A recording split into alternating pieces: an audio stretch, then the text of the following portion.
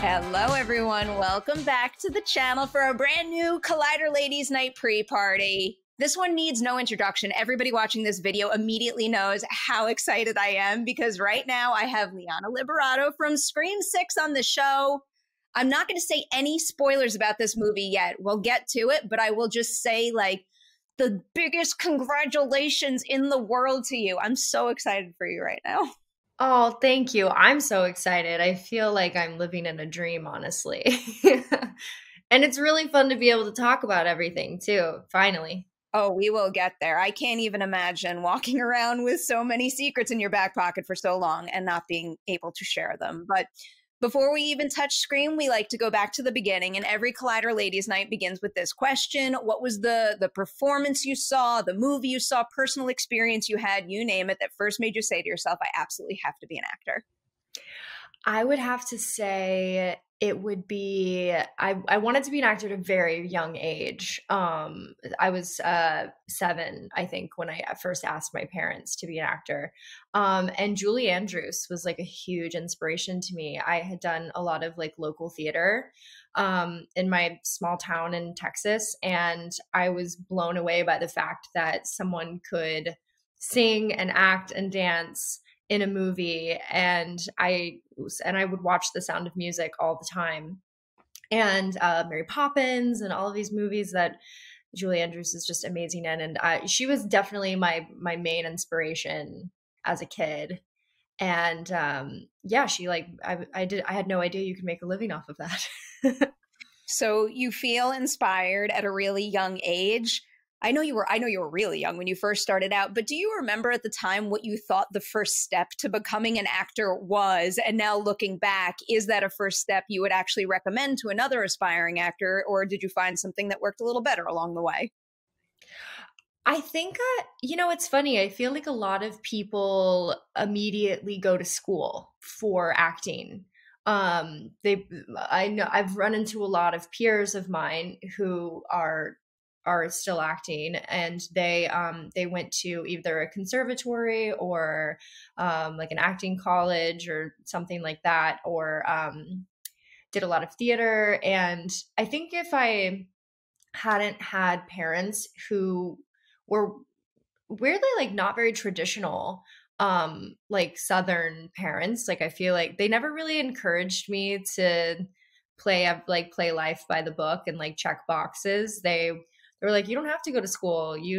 I mean, obviously normal school I had to go to, but you don't have to go to college. You can kind of pave your way in whatever way you see fit. And so I do feel it was kind of crazy that they were just so willing to give it a shot in Los Angeles. I'm basically an only child. I have a half sister who was already married and taken care of out of the house, and when I was born. And so my life was very much treated like an only child.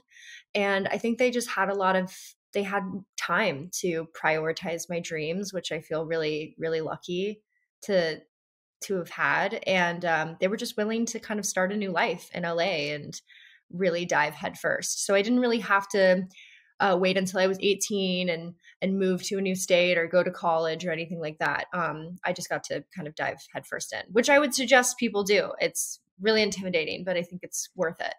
I do always love emphasizing the choice to or to not study in a formal program at school, because that is very much the right path for some, but it's not for others. So for you personally, what is the way you like to be, taught or coached that melds well with how you kind of process and execute notes and suggestions you get? Like not a formal school program. Is it learning on the job, on the go? Do you have an acting coach that you like to turn to for a particular reason? What is it?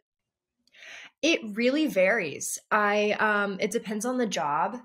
And also, I've always said like my job as an actor is to execute the product that my director wants. And so I very much look at it as a collaboration. So, if that means a lot of rehearsals, then let's do it. If that means sort of like flying by the seat of your pants and improvising and doing, crazy things, like that's fine too. I have tried various different methods in my career, and I can't really say that I prefer one over the other. I know that while we were filming Scream, a lot of it was about just like a personal connection. We all had a lot of time together, and I think that like really benefited the performance, because there's like some serious material in there, and there's like a lot of you have to get like really dark and crazy, and like, and I think that it really helped that we all felt very close. And there was a little bit of rehearsal here and there too with myself and some of the other characters. And but yeah, I think that it really varies. It depends on the project. You bring up Scream, and I think that everyone could probably see my face light up. We have some other titles to get to, though. You have a couple of exceptional ones on your filmography. Of all of the earliest professional sets that you were on, which would you say helped you put your goals into perspective the most in terms of the types of stories you would want to tell going forward and the types of on-set experiences you would want to have? I would say one of my first more serious projects, which was a film that I did called Trust, which was directed by David Schwimmer. Catherine Keener and Clive Owen and Viola Davis are in the film. And I was 14 when I did the movie. I think I was 13 going on 14 when I was auditioning for the project. And I don't know why, but I was like, I think I'm just really ready to sink my teeth into something serious and like really test myself as an actor. And I knew the only way to do that was just to immerse myself in a really serious project and be around people that are veterans and can guide me in the right direction. And then Trust came along, and it really like set a high bar for me as an actor. And it was also a huge learning experience for me because I had never played a role that demanded so much from me emotionally. And I don't think I really knew how to handle that or how to process it. And I remember they saved a lot of the more serious scenes for like 1 week of shooting. And I was shooting in a mall, and I was sitting in a like booth, and Catherine Keener came up to me and she was like, "Are you okay?" And I was like, "I don't really know." And she took a walk with me around the mall and kind of explained to me that this is what being an actor is sort of cracking your heart open and feeling things that you're not used to feeling because you're putting yourself in such an emotional, in the place of, you're putting yourself in the mind of someone that has gone through something that you haven't gone through. And you almost get like these phantom feelings because of it. And she really helped guide me into like that not feeling weird and the sense of like acceptance and like openness that I really look for in jobs now. And yeah, I would say that was like the kickstart of the type of roles that I was looking for, the type of experiences I was looking for. I think like the greatest part of my job is that there really is no ceiling. You can constantly be challenged if you want to be. And so, yeah, that's kind of what I look for. And so, yeah, that's in jobs. Last point you made makes me think this has become one of my new favorite questions to ask. What would you say is your absolute favorite part of the acting process, whether it's rehearsing, seeing a set for the first time, really sinking your teeth into a difficult scene?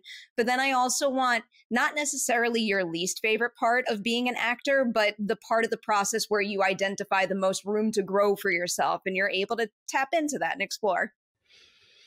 I think my love for this job like constantly evolves, like the reasons that I love it, because sometimes you get a job that isn't as like creatively stimulating, but the community that you're with is really stimulating and exciting. And then sometimes you get jobs that check both of those boxes. And I think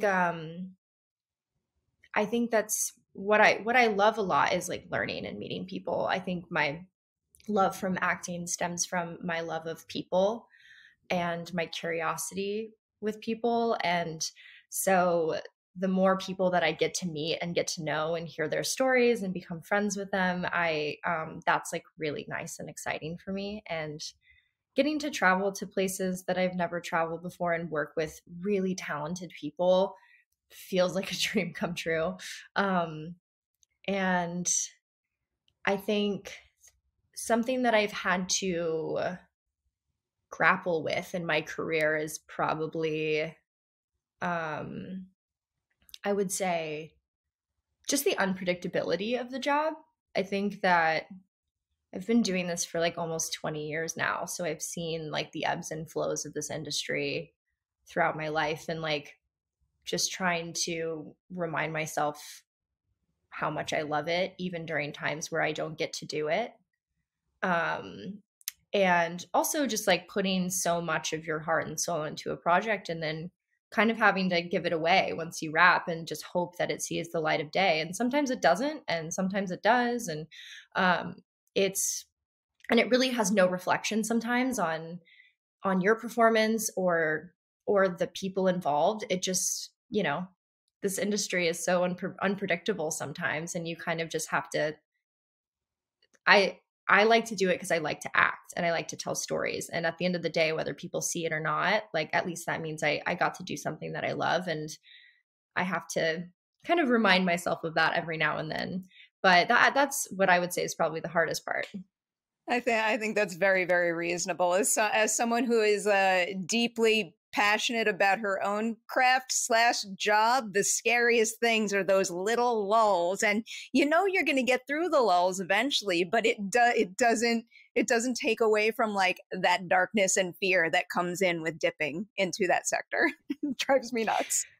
Yeah, I think that that's just what comes with the territory of being a creative, and I'm a firm believer in like, if you wholeheartedly pursue the thing that you love so much, like it's going to come back to you, and it will serve you. And but yeah, it can be really scary sometimes, but it's nice to know you're not alone. It's fun to talk to other creatives and be like, we've all gone through it. It feels like a rite of passage. I mean, it really is. Also, if you don't have the fear of those lulls, it probably means that you're not passionate enough about what you're doing, and then maybe you shouldn't be here to begin with. So I feel like all of those negative feelings are directly tied to a deep love and respect for what you do, and that's important here. Yeah. All right, let's desperately try to squeeze in another title or two before I go full force into Scream. This is one of my favorite ways to bring up additional films and shows. Of all of the actors you've ever worked with, can you name one who has a process that's most similar to your own, where the second you hit set, you two were immediately in sync? But then I want the opposite, someone with a completely different approach to the work that challenged you to adapt and maybe try something new for the better. Ooh, okay. Let me think. I actually just wrapped a show with Kaylee Cuoco, and I feel very connected to her. We play sisters in the show, so that could be a lot of it too. But I feel we work very similarly. Where like our primary goal when coming on a set is like connecting with people and having a good time and laughing and enjoying life. And so we worked very well together because we were able to just laugh and be silly and then get to business. And then the moment it says, the camera cuts, you're kind of back to, enjoying people's company. And I think that I really love that way of working.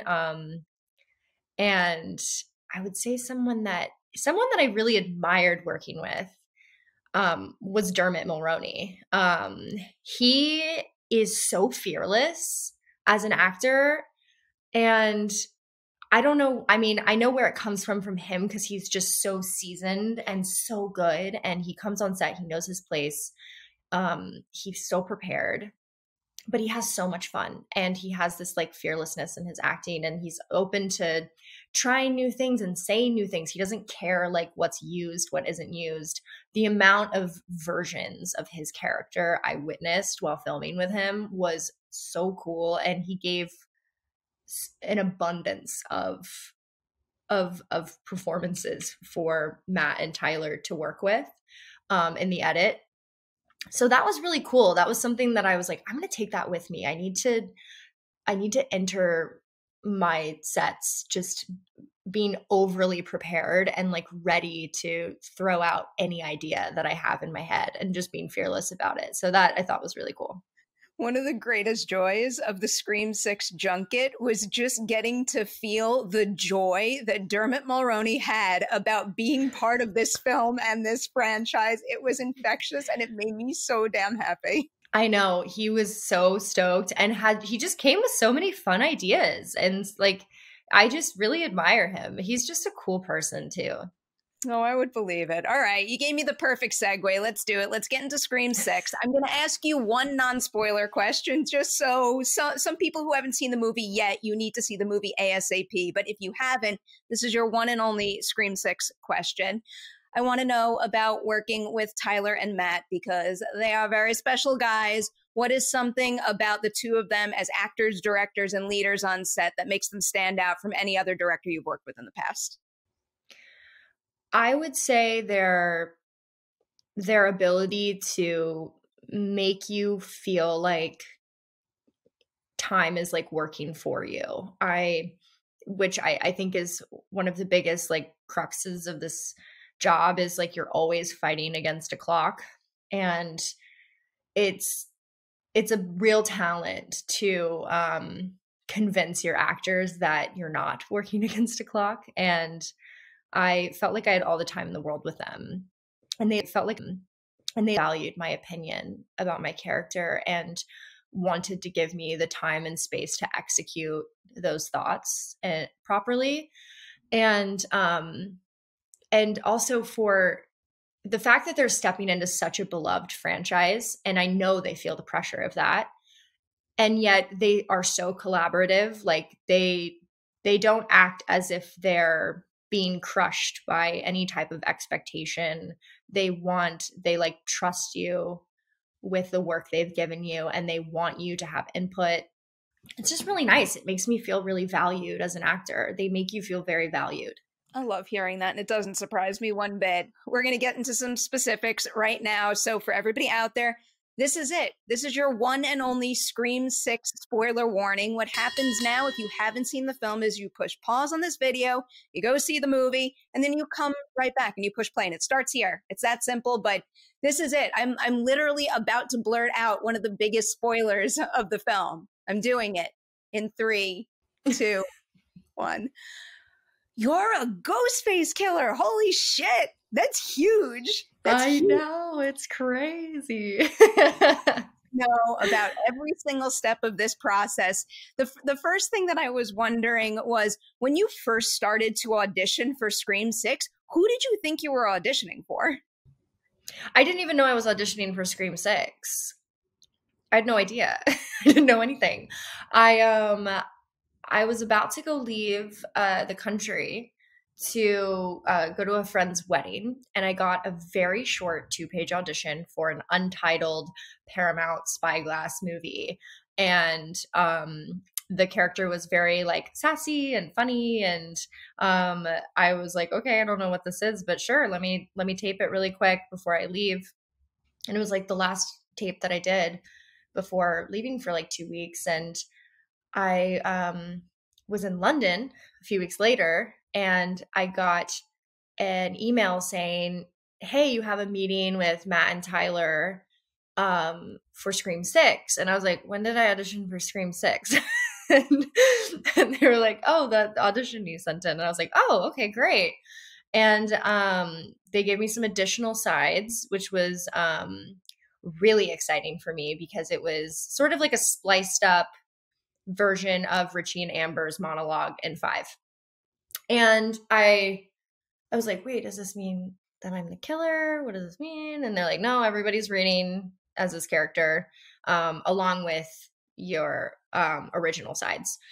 So I was really nervous because I was out of the country and I had to reschedule. And I was like, that's the last thing you want to do is reschedule on like the Scream 6 crew.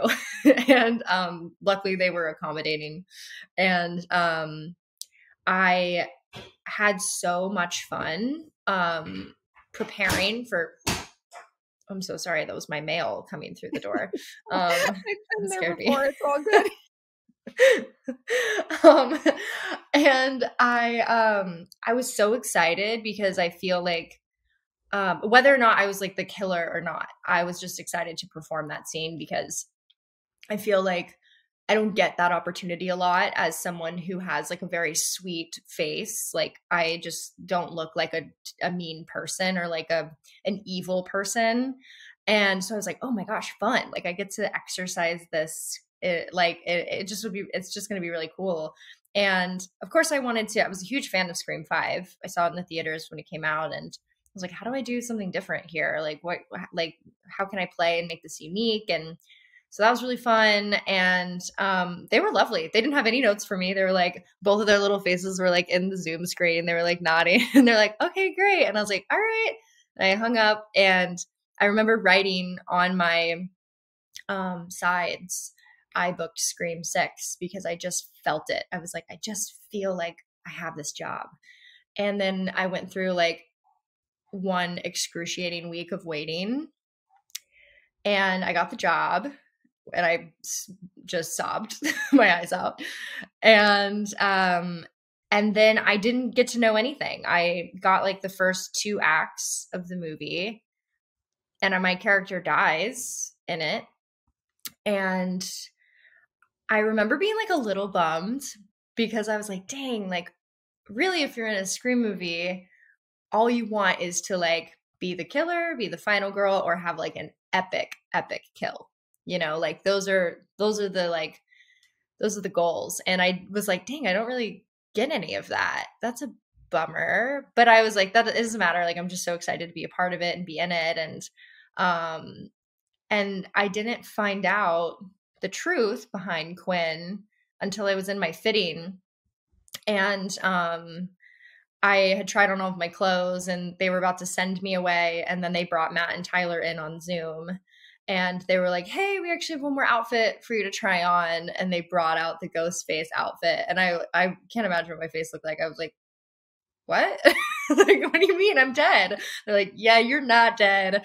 Surprise. And I got to try it on. It was so cool. And it was funny though, because I still like didn't get any clarity really. They were just like, you're not dead. And I was like, okay, great. And then it was only until I arrived on set when I got to sit down with Matt and Tyler and be like, can you break this down for me? What's happening here? How do I die?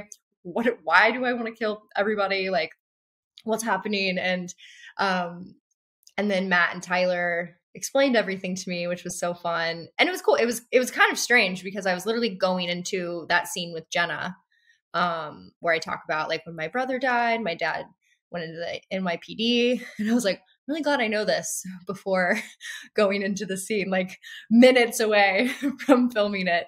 But it was like really exciting to just like be kind of thrown that curveball, and immediately we got to play with that. We got to do so many different like versions of that, of my lines and in that scene.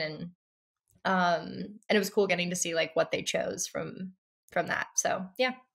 Oh, I have so many follow-ups. The first thing that I was thinking about when your mail came through though was the scene in Scream, not to scare you, but like the scene in Scream 4 where she gets stabbed in the back of the head. Stabbed in the Yep. Yeah, I feel like a little spooked right now. My mind always goes to either a Scream death or a Final Destination death. It might not be like the healthiest. Oh my gosh, lifestyle, I have those thoughts all the time too. I mean, there's some really iconic deaths in all of those movies, so that makes sense. Okay, a million questions. First, you just brought up the scene where you do the dialogue where you say, my brother died, and you talk about the car accident. When you do a moment like that, what is it like trying to calibrate the delivery so that it doesn't give anything away too soon, but it also ensures that when someone goes back and they rewatch it, they could see and like hear, or they could feel the seeds being planted earlier on? Yeah, I think that for me, we did a lot of different colors of that. So, some were more serious, some were a little bit more like, it's a fine line you have to walk because, you don't want to play her too emotional about it, because then you think there's something going on. But then you also don't want to play her super cold about her brother's death. So we did a few different variations, and then a lot of it is just like trusting Matt and Tyler to edit it the way that they felt translated best.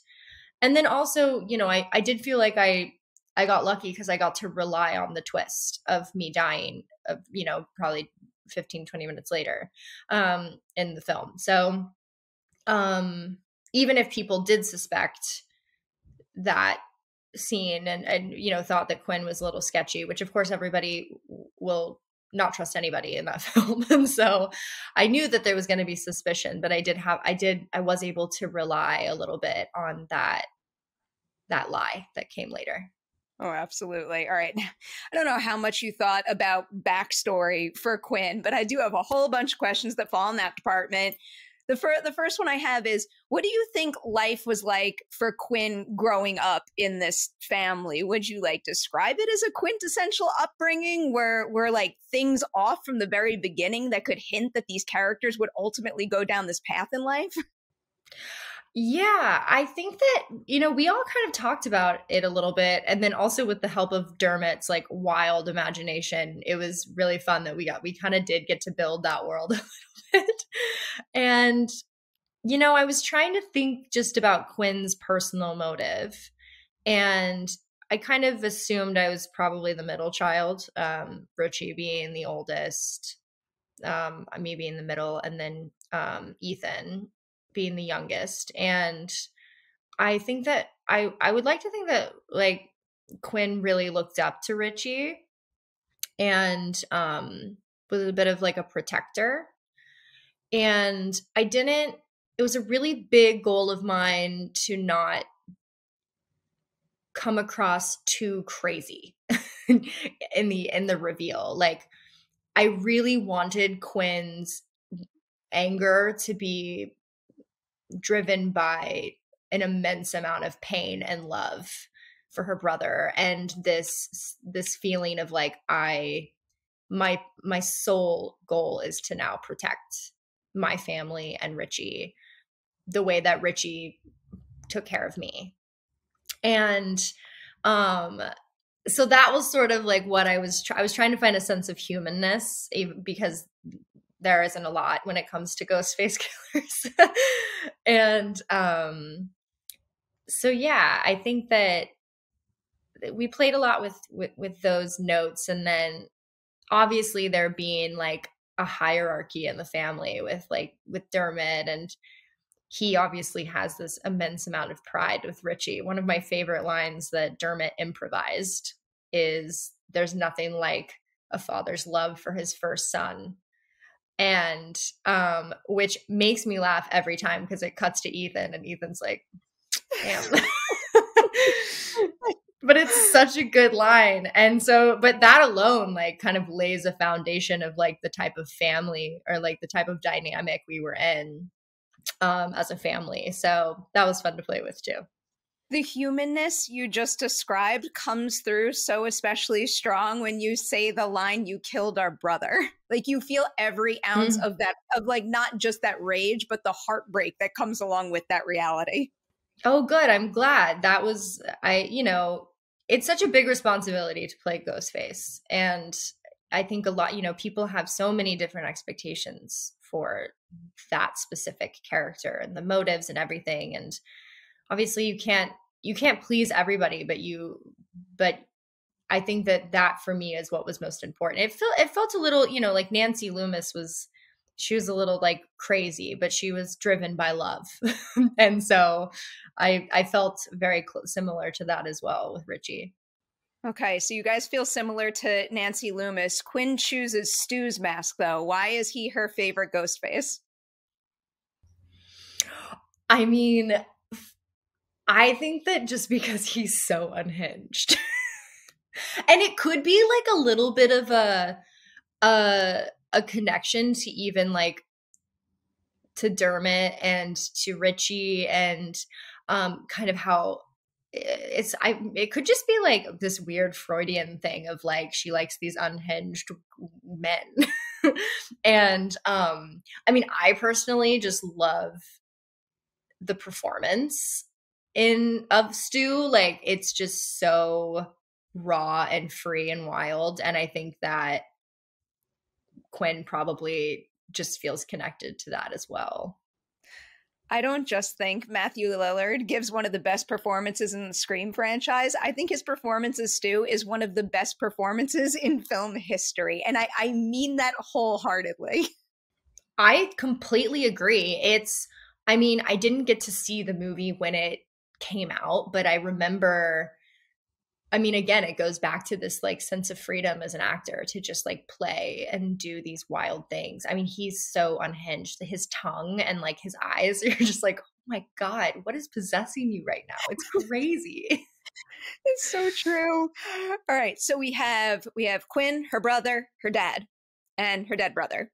What about their mother? Is she in the picture in your mind at all? There was talk of mom that didn't make it in the film. I think there was a few lines of us, well, not me, but Ethan sort of helping Bailey with the death of our mother because she didn't agree with things. And that was cut because I mean, yeah, that was something that line always made me giggle while we were filming because I was like, that's insane. I can't believe we killed our mother. And Dermot was so funny because I'm like the only one who has red hair in the family. And so he would always say that Nicole Kidman was our mother. And he was like, oh, Nicole, so tall, so beautiful. Like, he just like riff off these crazy lines.